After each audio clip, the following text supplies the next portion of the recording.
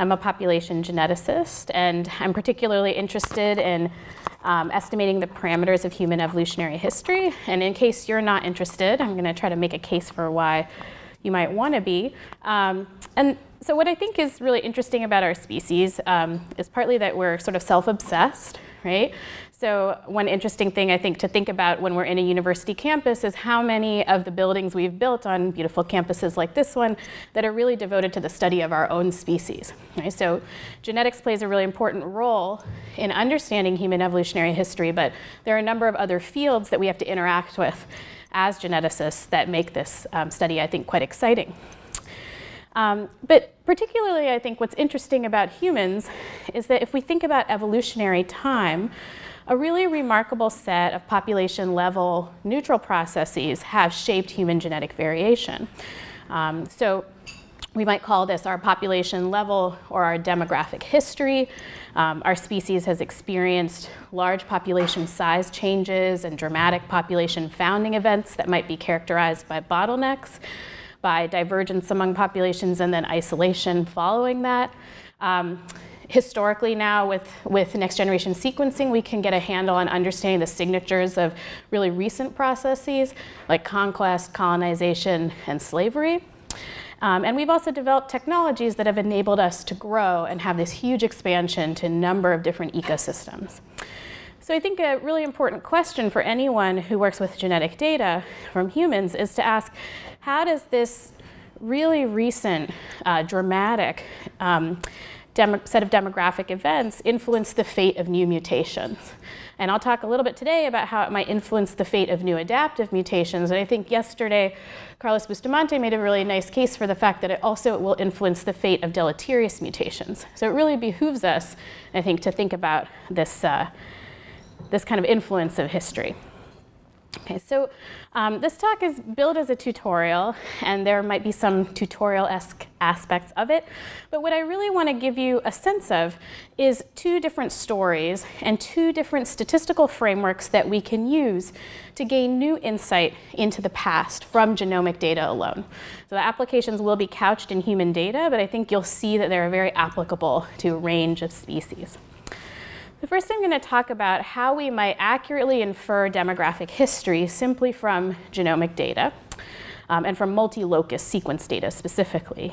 And then how we can accurately localize genomic targets of adaptation just from genomic data. Okay. So the first thing I'm going to do is take this really broad question and restrict it a little bit further. And I'm going to say that for me, we're going to call demographic history at this moment the history of a single population, and we're going to refer to the item of interest as changes in human population size over time. So what I'm going to tell you about was delineated in a paper published from my group last year in Genetics. Julia Palacios was the first author, and I'll talk more about her later. So the goal of this work and of a number of studies in genomics is to infer what's called a past population size trajectory, or effective population size as a function of time. And so in case you don't know, effective population size in an idealized population that has constant size over time and random mating will correspond to the census population size, but generally it's going to be a little bit lower than the census population size. And examining changes in this as a function of time will help researchers understand factors that might influence population dynamics. So how does a population respond to a dramatic change in climate? How did a population respond to an influx of migrants during conquest? Or how does it respond to the arrival of a new pathogen? Okay. So to give you a sense of why this population size trajectory might be an interesting parameter to look at, I'm going to tell you a story about hepatitis C. So this is a sequence-based phylogeny of hepatitis C in Egypt. And we can use this phylogeny, which is built just by taking, this is, I should know the exact number, the sample size, but this is sort of a very popular data set to study in a field called phylodynamics.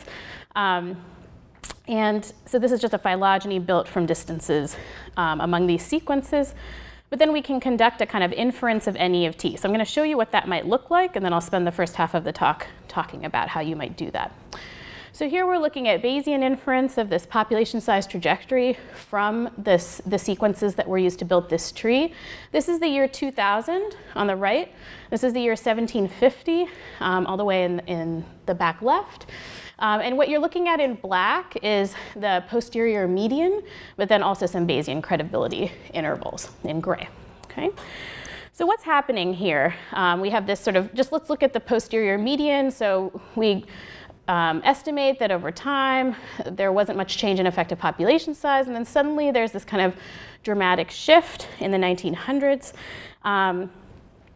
And why did that happen? Well, around the 1920s, there was a new therapy that was provided to treat hepatitis C in Egypt, and it's called parenteral anti-schistosomal therapy. It was practiced via vaccine, but unfortunately, the vaccine procedure involved improper sterilization and the reuse of needles. And so there was this real dramatic increase in NE that then went down in the 1970s when there was a transition to an oral administration of this same therapy. So the footprint of this improper sterilization still exists in Egypt. In 2014, it's estimated that 10% of the population between the ages of 15 and 60 have hepatitis C in Egypt. And that kind of comes from this signature that we can get from present day sequences of the virus.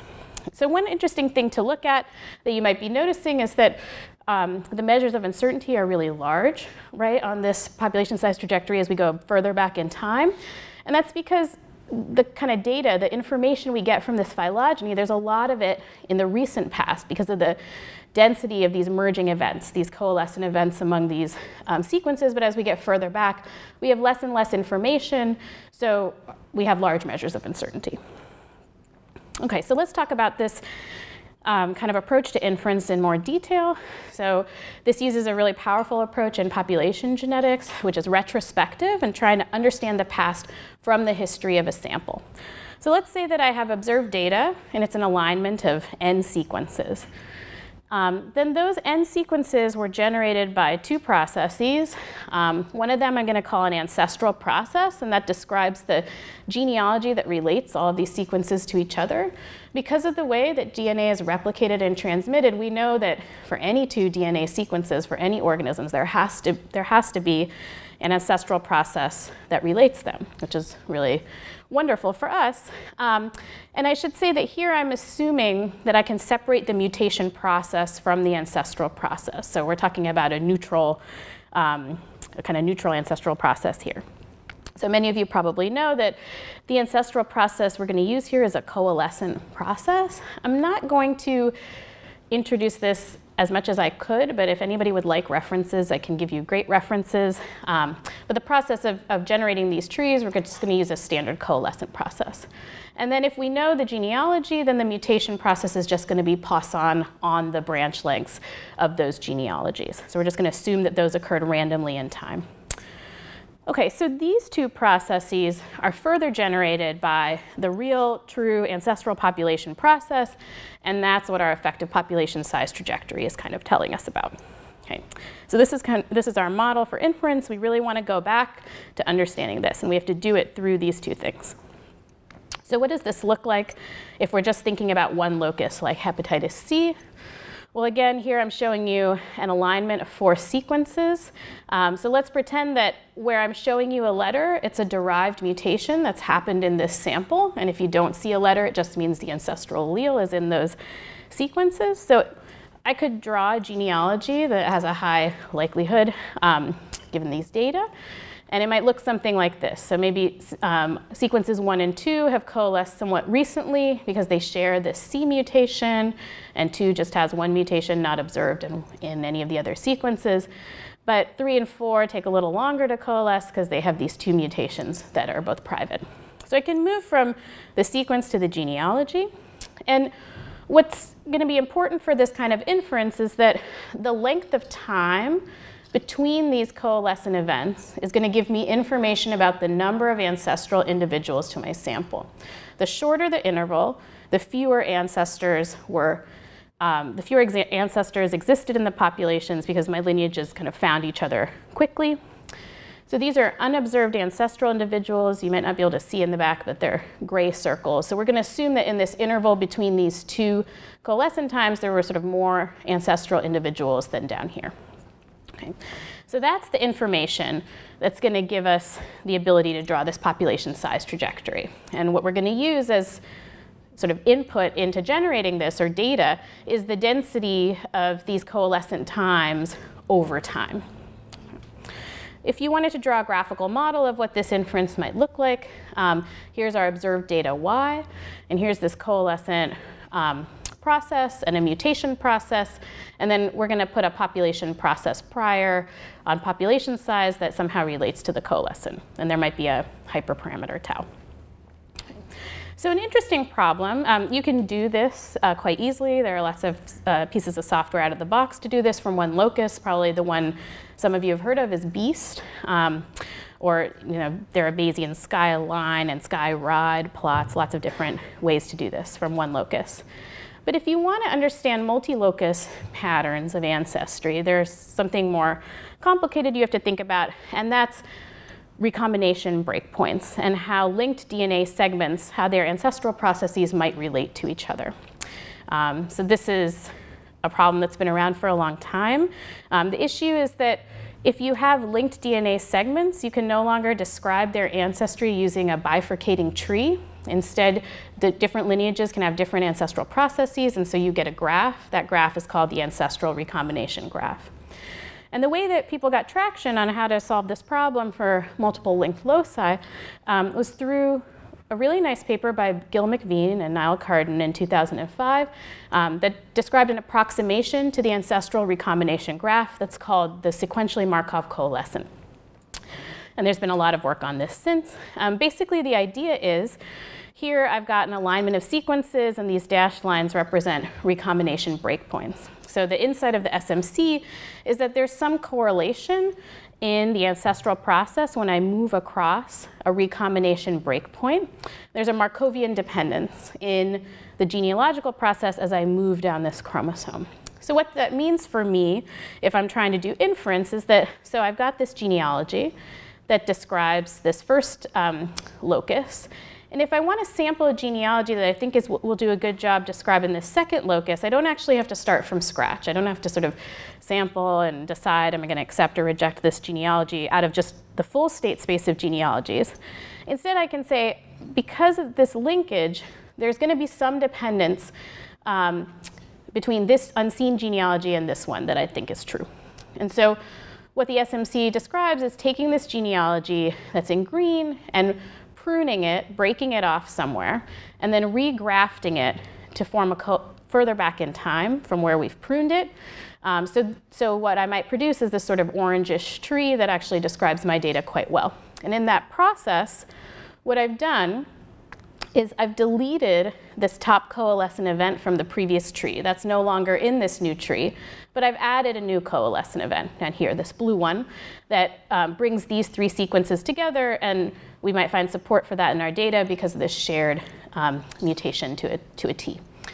So I can continue with this process, and then basically what we're going to use to generate these effective population size trajectories is, if you imagine now I go to the left side of the slide and kind of push all the trees together, I'm going to take these collections of blue and red deleted and newly observed coalescent events, and that's where I'm going to get that information about effective population size over time.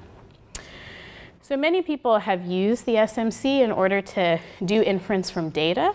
A really nice paper that I shared with you on the CGSI schedule is this kind of paradigm shifting one by Lee and Durbin in 2011, where they noted that the density of heterozygous sites within a single individual or between two haplotypes gives us information about any in the past. And since then, there have been multiple updates. So PSMC is predicated on looking at two haplotypes that are aligned to each other. MSMC scales up to slightly larger sample sizes, maybe up to 10. And DCAL is from Yunsong's group. So some features of these approaches, which are really exciting, is that they assume that NE is a piecewise constant function with respect to time. They also all conduct their inference via maximum likelihood. And that requires a discretization of time. So you basically have to be able to bin your coalescent times together. And I'm going to talk about how that really can complicate our ability to interpret these population size trajectories. And they also, not that one can't, under a frequentist paradigm, generate confidence intervals, but all of these methods really prioritize the ability to analyze whole genomes, which is a great thing to do, but that means making some approximations that make measures of uncertainty very difficult to compute. So that none of them really report confidence intervals. You can do bootstrapping over blocks of the genome to get confidence intervals, but I don't think any of the authors would really recommend that. I haven't heard them recommend it. I'm happy to be corrected if that's wrong. But they generally report just point estimates. Okay. Other feature of these existing methods is that they generally focus on changes to a genealogy only if the most recent coalescent time going back in the past is affected. So if you think about your sample, the most recent event, if that time period kind of isn't altered in its bin, then a new genealogy isn't really sampled. And that's a problem when you start scaling up your number of samples. So in simulation, we found that even if you just have 10 samples, only about 8% or 7% of the changes to the genealogy will affect that first coalescent time. So if you're just using that kind of approximation to gain whole genome tractability in analysis, you might be ignoring a lot of the distant past. So some of these methods will be good for the more recent past, and other approaches might be better for the distant past. And another kind of small detail, but for those of you who are interested, is that many of these methods also ignore invisible recombination events, which occur but do not change the genealogy, although MSMC is based on this model SMC prime that does not ignore these. Okay. All right, so we wanted to overcome some of these limitations, and we wanted to do it in a Bayesian way by using Bayesian nonparametrics. For those of you who aren't familiar with Bayesian nonparametrics, it's different from kind of standard classic nonparametric tests you might have learned about. A Bayesian nonparametric approach is a model kind of on an infinite dimensional parameter space. And I should say this work is by a very excellent postdoc of mine, Julia Palacios, who's now starting a faculty job at Stanford. We're sad to lose her, but yeah, she really drove this project. So what we wanted to do is to use the full genealogy for the inference of effective population size trajectories. We really wanted to avoid the user-specified discretization of time, and we did this by assuming a Gaussian process prior on any of t. And so the reason why we need Bayesian nonparametrics to do this is that we're still going to think of any as piecewise constant, but if we have many, many, many change points, like hundreds, thousands of change points, let's say hundreds, you can approximate this continuous function with respect to time really well if you have that many change points. And it's the Bayesian approach that's going to allow us to not increase the complexity of inference by having that many parameters. It also allows us to very easily incorporate temporal autocorrelation and population size into inference, which can be done in a frequentist approach, but it's quite natural with a Gaussian process prior. And it lets us produce measures of uncertainty quite easily with credibility intervals. Okay.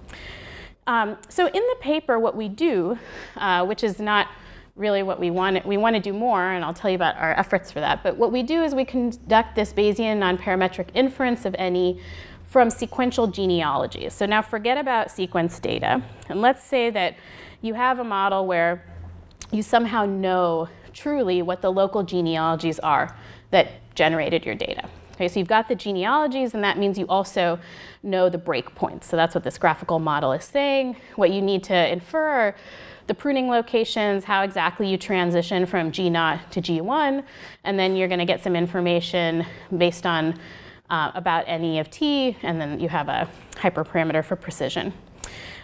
So you can learn a lot about this posterior distribution of any of t and tau given these genealogies. And just this is kind of a sort of standard form of equation, but I want you to understand the terms. So this is the posterior. This is going to be proportional to understanding the probability of observing the first genealogy just under the standard coalescent, and then all the transitions from genealogy to genealogy moving in space from left to right, and then your priors, and our prior for any of t is going to be a log Brownian motion Gaussian prior. So here's what results look like in simulation. So let's say that our truth is that we have a constant population size over time. Now is the rightmost part of the graph, and the distant past is the leftmost. And we have 100 genealogies, and they have 20 individuals, 20 tips. So I'm going to show you the difference between the frequentist inference from the full genealogy versus ours. So here's what our EM gives us with 95% confidence intervals. We have to specify a number of breakpoints, and so that's obviously affecting what's happening here, but I'll talk about why I can't choose like hundreds of breakpoints for this function, so I'm getting this kind of piecewise constant sort of change that actually looks quite dramatic in some places. But with the Gaussian process, we can have lots of change points and not kind of increase complexity for inference, and so we actually recover the truth quite nicely.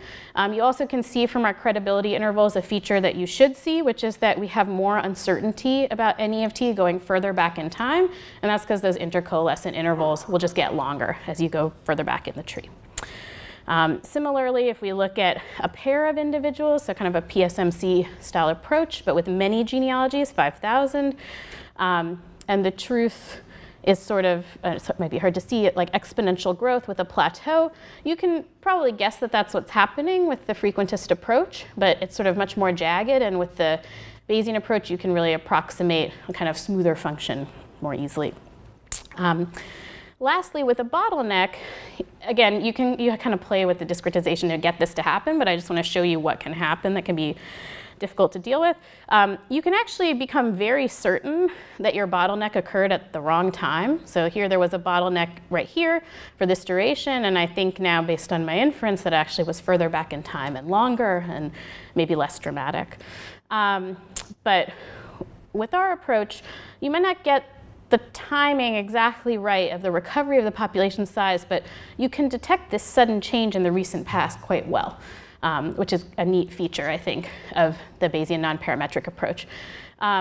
So since this is a tutorial, if you go to this website, ramachandran-data.brown.edu, under all data, we've released scripts from this paper, and we have a knitter notebook that shows you how, with simulated genealogies from Max, you could do this kind of inference and produce these skyline plots. So it's a dynamic document that you can alter, and the helper scripts are available. And you should let me know if you have any questions. So why exactly does this Gaussian process-based method recover the truth more easily?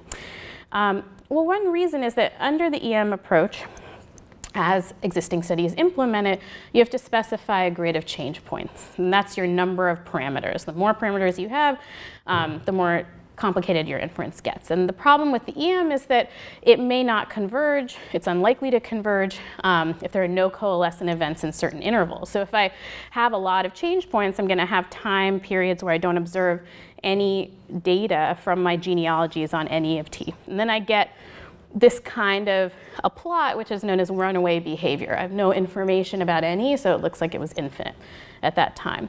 You can kind of hack your way through and say, well, what if I just interpolate from this segment and this segment? I can just assume these are autocorrelated. And you can do that, and then you'll get a picture that might look kind of sensible. And this is for 10 change points in this population size trajectory.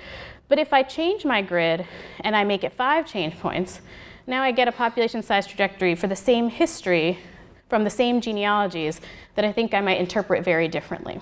Okay? So that's the sort of caveat about this that I really want you to kind of take home. We can apply this to data. We can do it with data dating the human expansion out of Africa, which many of these studies have looked at. So in this example, we use a 2 megabase region on chromosome 1 that's very far from genes. It was also used by Sarah Sheehan and Kelly Harris and Yun Song in their paper with releasing decal. These are samples from the 1,000 genomes, 5 individuals of European descent and 5 from West Africa, from Nigeria. And this is a hacky way to do this. We want to implement inference from data, but one approach you can take with kind of heavy caution from me is that you can infer genealogies using Adam Siepel's group's method argweaver from your data and then use those genealogies with our scripts. But I'll show you why you might not want to do that. So here's what we get. So here we have in blue our population size trajectory with credible intervals for the African samples, and in green for the Europeans. So if you look, you can see that if you're using the measures of uncertainty, maybe around 50,000 to 100,000 years ago, those really start to overlap and become completely intertwined. So maybe you can start to say that if you look just at the point estimates around 75,000 years ago, but maybe more like 50,000 years ago, the European lineages were expanding out of Africa and into the rest of the world. Okay. So the caveat I have about using argweaver as kind of a stopgap to get from data to our approach is you see these oscillations that are happening back here that come because argweaver itself is discretizing time. So if you don't have data about any of t, then you get this sort of, in certain bins, you get this kind of oscillation in your estimates that might be difficult to understand in the distant past. Okay, so what's difficult about doing this from data? Well, what's really complicated is the state space of the genealogies. There are a lot of genealogies. If we know the genealogies, this likelihood, which everything I showed you up until now is predicated on, is quite tractable. It's very easy to calculate. But our goal is really to infer this full posterior distribution of the population size trajectory and the genealogies and the mutations in the hyperparameter. So the issue is that the state space of genealogies involves thinking about all the ways your coalescent times could be distributed along a genealogy, and then all the possible labeled topologies of n samples.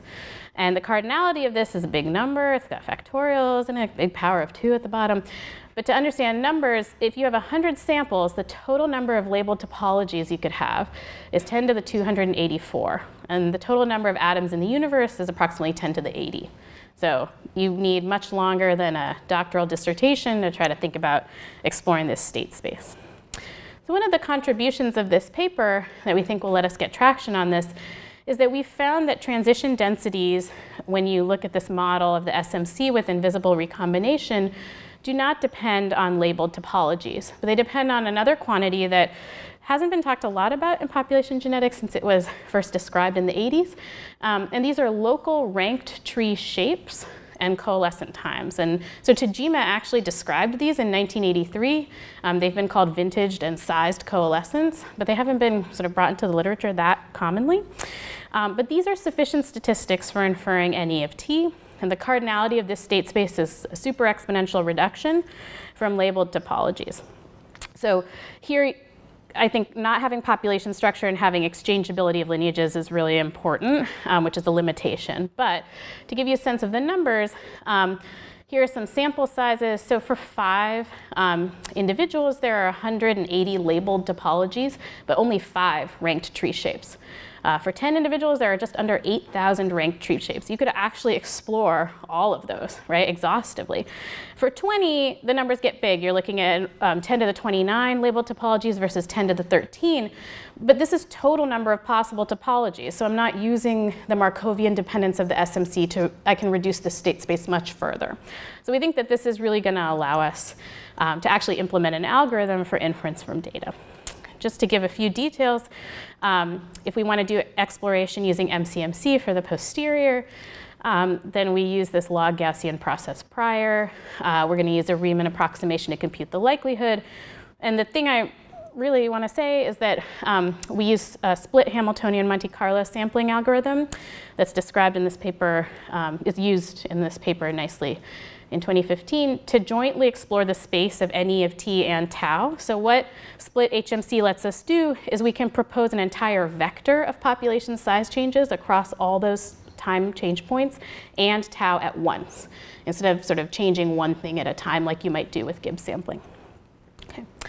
All right, so I want to move on to my second story. So I told you about this framework, and we think that ranked tree shapes will give us traction, and really doing this from data.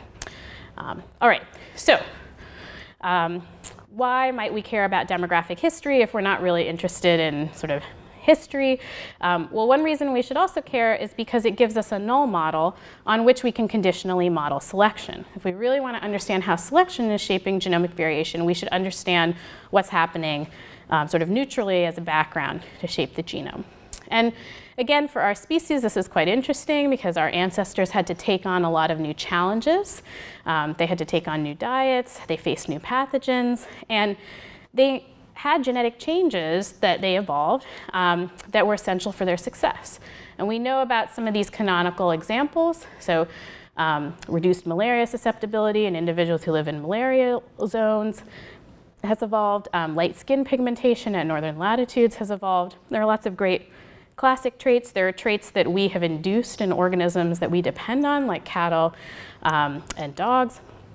And what's neat, I think, about working in the genomic era is that we really need statistical approaches to identify these beneficial mutations in humans, where linkage studies are going to be very complicated and we can't do sort of crosses and all the nice things with yeast that we heard about yesterday from Leonid.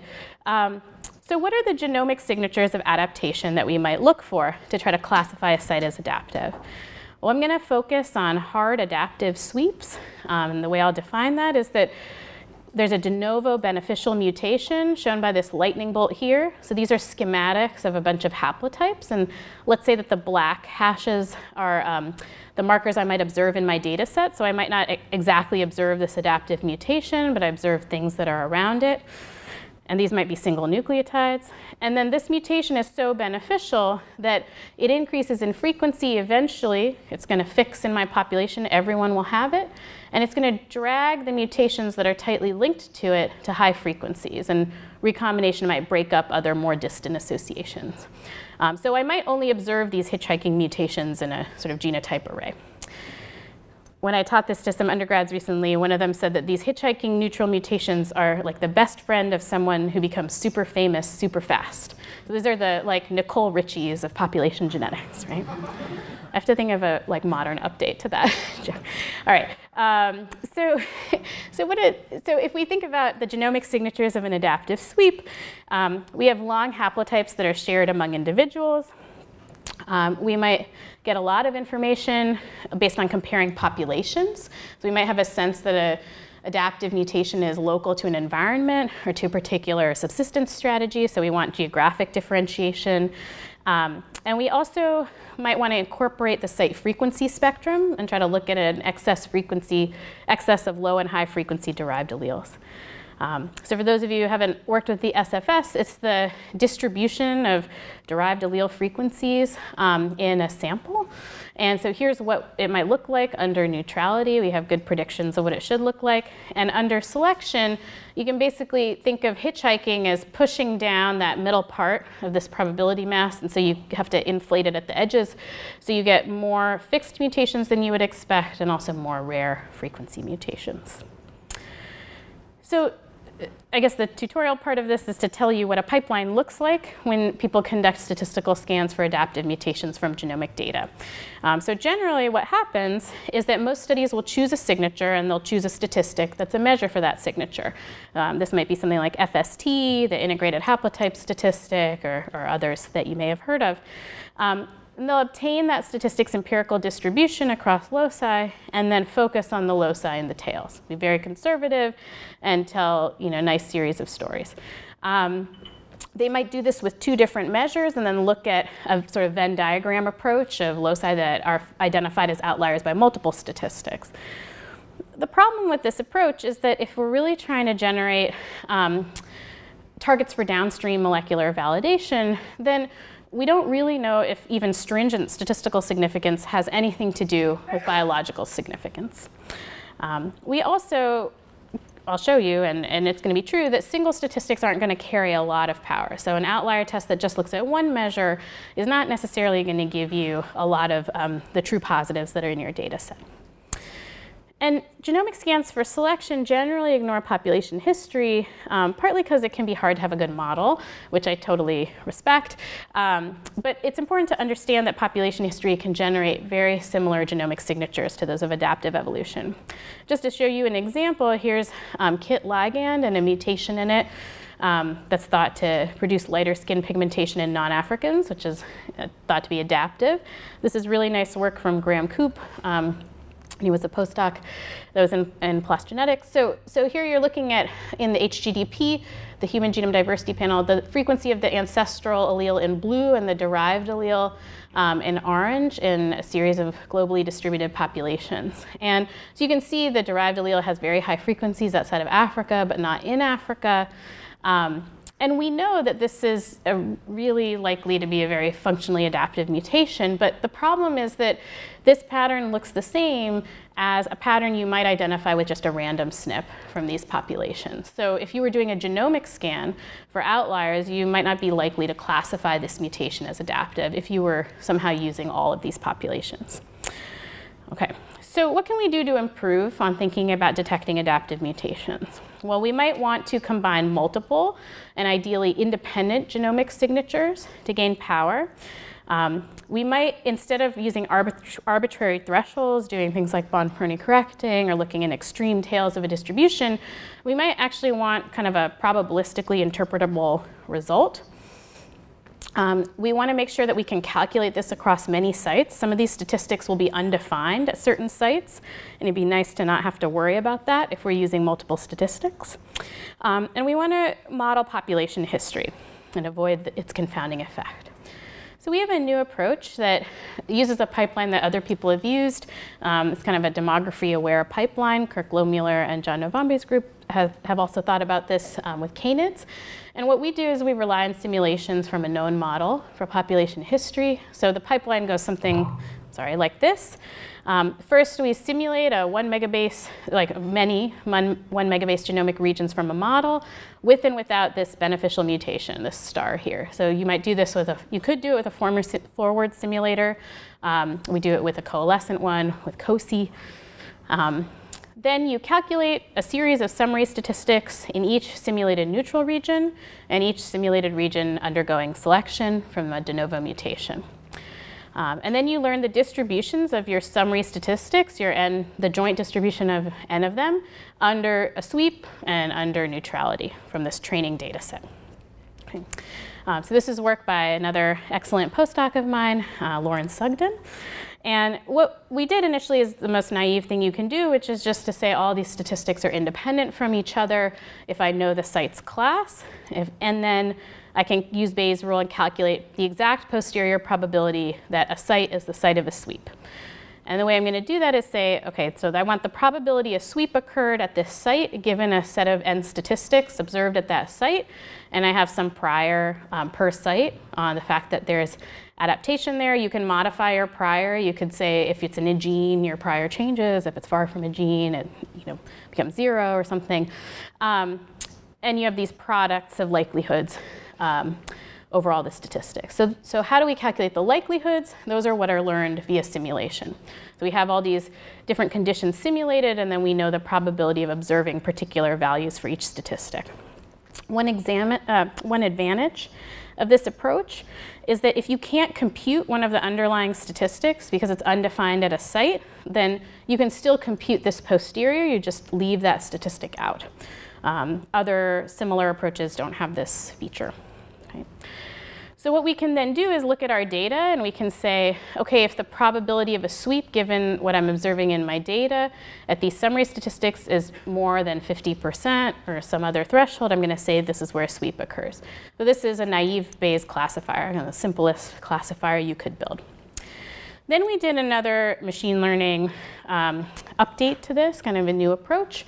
So what we do is we control for pairwise dependencies among the individual statistics in our classifier. So here I'm showing you in simulations contour plots of the joint histograms of observed values of delta IHH, which is related to the integrated haplotype statistic. This is introduced by Pardis-Sabeti's group, and FST. So if you think about the marginals of each of these things, you can see that FST is maybe good at separating out neutrality from a sweep, fairly good, maybe not so good in here. But delta IHH might have some problems if I'm just looking at the marginal. But together, if I know the joint values of these statistics, I can actually do a pretty good job classifying. So the joint likelihood might be more informative than the individual ones. And so we can incorporate this into inference using something called a one-dependence estimator framework.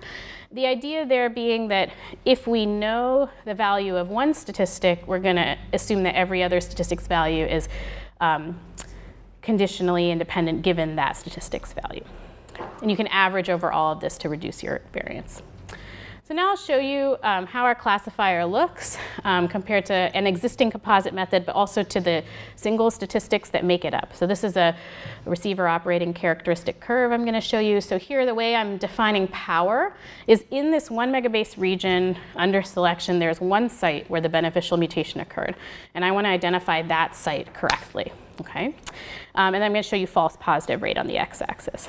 So here are a series of statistics you might know: IHS, delta IHH, FST in blue, difference in derived allele frequency, and the green curve represents CMS, first delineated by Grossman et al. In 2010.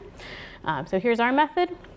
And I think it's really important to think about how these kinds of scans actually work, and that when we look at these ROC curves, we really want to be focusing on really zooming into this part of the graph, because if I'm scanning a chip that has 750,000 SNPs, I don't want 2% false positives, right? If I'm talking to a collaborator about what to follow up on, I'd like to get very few false positives. So we think that the gains that we're making are really interesting, and where they're coming from is thinking kind of more probabilistically about how to compute this posterior than other approaches are. So now what's interesting is instead of thinking about this as a classifier, we can actually just plot these posterior probabilities across regions. And so if we just use genomic data, we could look at known targets of selection and try to localize the putatively adaptive SNP. So here I'm going to show you just a couple of results. So this is from SLC45A2.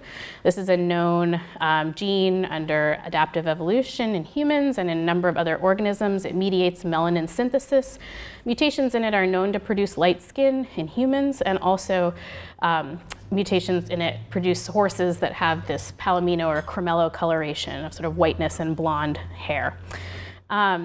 So here's what we find if we go along this window, and we're sort of doing p-values a little bit on, not p-values, we're doing kind of converting CMS into probabilities, but basically what we find is that in this gene, our classifier identifies a few sites that are linked that have a high posterior probability of being under selection, and the one that achieves the highest probability is actually the known kind of functionally important mutation. So we think this is really exciting. In genes that are thought to be under strong selection, but where there's not necessarily a putative causal SNP, we can also conduct this kind of scan. So here we're looking at CD36. It binds a lot of ligands, including erythrocytes that are parasitized with Plasmodium falciparum. This is thought to be under selection, but again, the adaptive variant is unknown.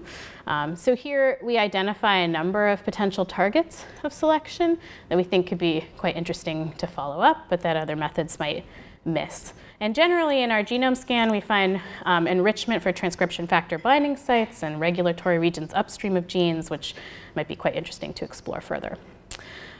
Okay, so I've told you about another way that we can use kind of Bayesian approach to think about combining statistics to identify candidate sites that are adaptive in the genome. And if somebody wants to ask me about CMS, I can tell you a little more about this, but our approach is really quite particularly interesting under a biological scenario I think is important, which is sweeps that are very recent and strong or sweeps that are fixed. So a lot of these sweep statistics become undefined when a sweep is fixed, and because you can ignore those component statistics in computation in our approach, we can actually still detect those.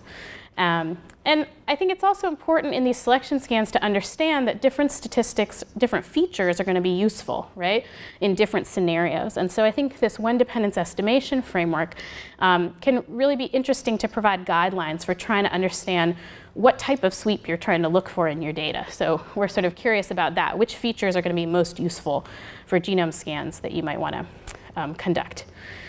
So I'll just close by saying, if you don't work on humans, I apologize for all the human examples, but there are lots of organisms that have histories that are really intertwined with our own and diseases that are similar. Some of these we carry with us, like Helicobacter pylori, which shows a decrease in heterozygosity with distance from Africa, like humans do.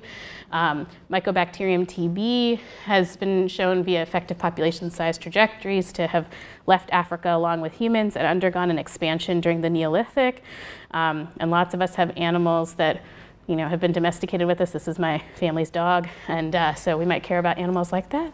And I'll just thank my lab and shamelessly say that we're always looking for great people to join the lab. So if you're interested in what we do, talk to me about opportunities to become part of it. Thanks a lot.